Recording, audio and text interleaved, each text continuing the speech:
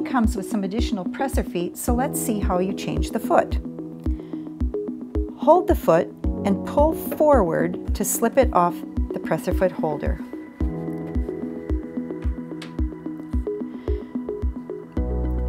Take the foot that you want to attach and line up the presser foot pin with the opening on the presser foot holder and just push it into place. From time to time, you're going to want to change your needle, for example, for the different types of fabrics you sew. For example, this is a stretchy jersey fabric. This is a sweatshirt fleece. In cases of stretch fabric, you're going to want to use a ballpoint needle. And they come in various sizes, whether you have lightweight, medium, or heavyweight stretch fabric.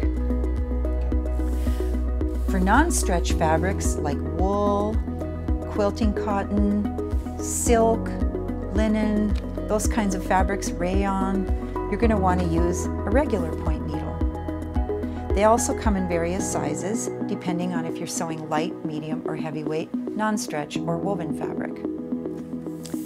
There are heavy-duty needles available as well. Some are designed for sewing denim, some for canvas, and some even for leather or vinyl. To change the needle, first raise the presser foot lifter, and you'll probably find it's even easier if you just simply remove the foot.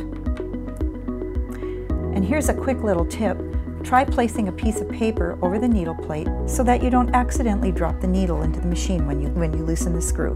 Your machine comes with this L-shaped screwdriver that you can use to turn the screw toward you as you lightly hold the needle, turn the screw, and drop the needle out of the machine and discard it. Take your new needle, place it into the needle clamp,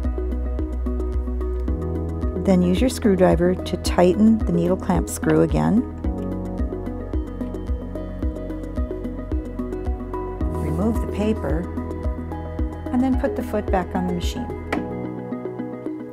For more information about the right needle for your project, refer to your instruction manual that's available online on the Singer website.